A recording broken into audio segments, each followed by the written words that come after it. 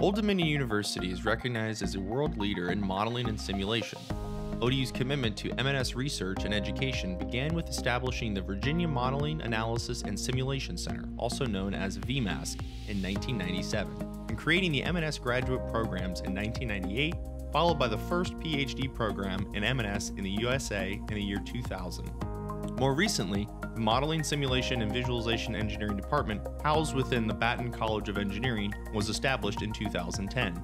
This video summarizes the progress of students enrolled in the M&S Graduate Assistantship and Certificate programs over the last 7 years and provides an update to one prepared in November 2014. During this period, 156 students have received a doctoral or a master's degree, and 128 M&S certificates have been issued.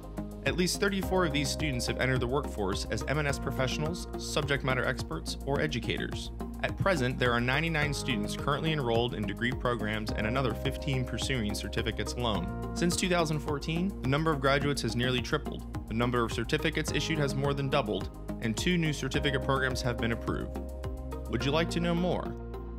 Contact Elizabeth Smith, exsmith@odu.edu, 757-683-5842.